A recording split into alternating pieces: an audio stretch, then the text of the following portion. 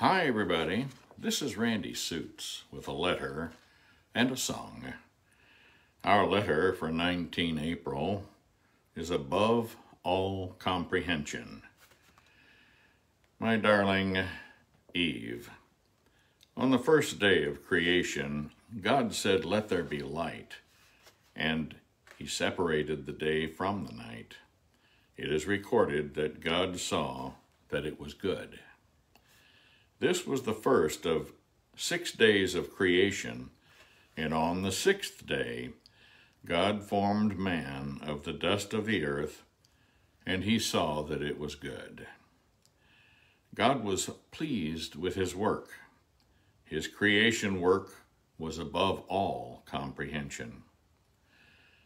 Only God can create, that is, speak into being something from nothing. He said before forming man, "Let us make man in our image." He was speaking to his Son, whom we know as Jesus Christ.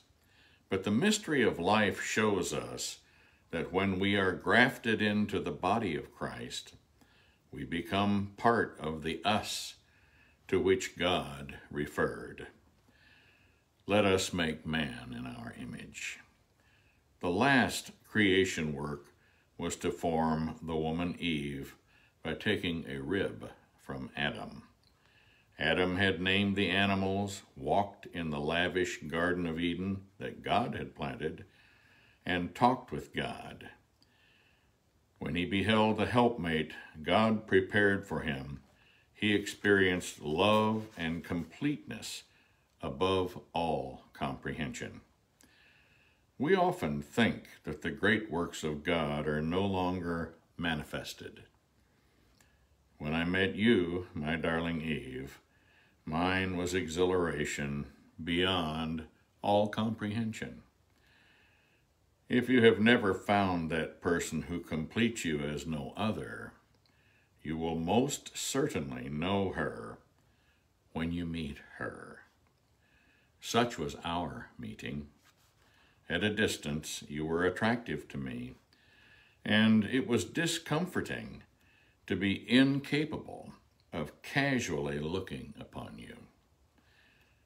How could one woman so disturb my mental equilibrium by simply appearing? Your presence pleased me more and more. Nothing was more beautiful than you. I thank God for bringing you to me. His creation of our love is above all comprehension. All my love tonight, Kohane. It actually is that way when God intervenes in our lives. We think we have an idea of how wonderful and great it's going to be, but we have no comprehension. That which God does is incomparable. It always glorifies his name, and anything that glorifies his name pleases us, and also glorifies us as a result. So we see the works of God that he set in place when he brought the woman to the man. And because he also brought the man to the woman. Just because he was first didn't mean he didn't bring him to the second one created. But these are the first two beings which were created, Adam and Eve. All others were born. We were procreated. So let's give thanks to God for his goodness and kindness to man and the work that he did to prepare this world for our enjoyment. God is glorified in all his work, and let's give thanks for his works. We're going to do a song, "And Then You Happened to Me."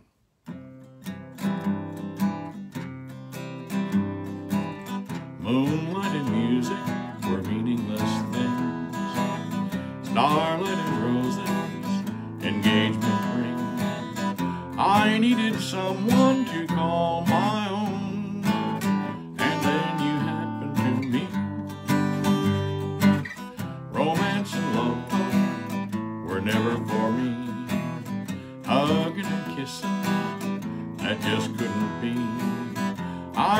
needed someone to call my own, and then you happened to me.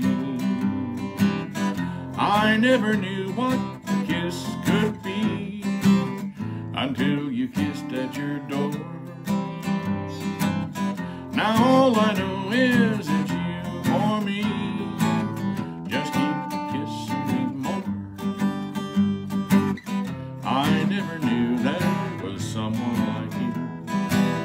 I never thought I'd be saying I do.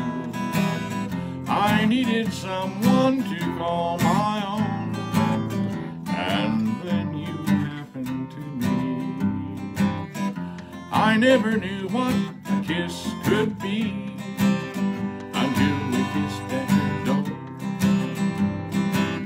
Now all I know is it's you for me. Just keep kissing me more. I never knew there was someone like you. I never thought I'd be saying I do.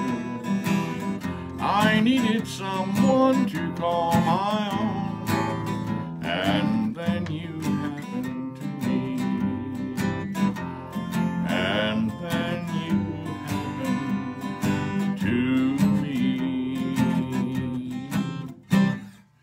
And then you happened to me. That's kind of the way it is when we find the one that God has brought us. We think we found them, but God brought them. And let's give glory and praise to the Most High God. He prepared them too, all that time, as well as He prepared you for them.